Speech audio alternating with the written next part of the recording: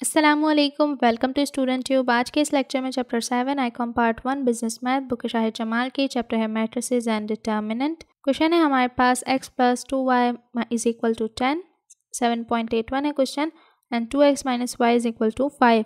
सो Cramer's rule की मदद से इसे सॉल्व करना है। तो पहले d लिख लेंगे। d क्या है हमारे पास 1 2 a1 b1 है 2 और -1 इज b2। ठीक है, फिर होता है dx is equal to dx क्या है हमारे पास c1 एंड b1, तो c ये है और b है 2, फिर 5 और -1, देन dy क्या है हमारे पास a1 and c1, so 1 and 10 और 2 एंड 5।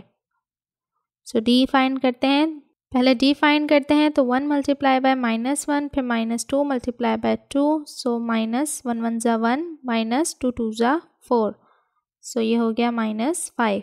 ठीक है, अब dx फाइंड करते हैं। सो dx में 10 multiply by -1 -5 multiply by 2, so minus का 10 -5 2 ज़ा 10,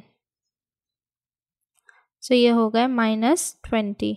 फिर dy is equal to 1 multiply by 5 -2 multiply by 10, सो 5 1 ज़ा 5 -2 5 ज़ा 5 1 ज़ा 5 -2 10 ज़ा 20, तो ये हो गए 20 -5 इज़ 15 माइनस का। ठीक है, सो x की वैल्यू के लिए dx upon d and y की वैल्यू के लिए dy upon d। So x is equal to dx क्या है हमारे पास माइनस का 20, d है हमारे पास माइनस का 5, dy है हमारे पास माइनस का 15 एंड d है हमारे पास माइनस का 5। 5 1 ज़ा 5, 5 4 ज़ा 20, माइनस माइनस से कैंसिल तो आंसर आया 4, माइनस माइनस से कैंसिल 5 1 ज़ा 5, 5 3 ज़ा 15, आंसर आया 3।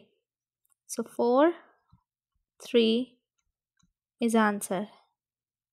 वीडियो हेल्पफुल रहा हो तो आपने से करना है लाइक शेयर, एंड चैनल पे न्यू है तो सब्सक्राइब किए बगैर मत जाइएगा। मिलते हैं नेक्स्ट वीडियो में, तब तक के लिए अल्लाह हाफ़िज़।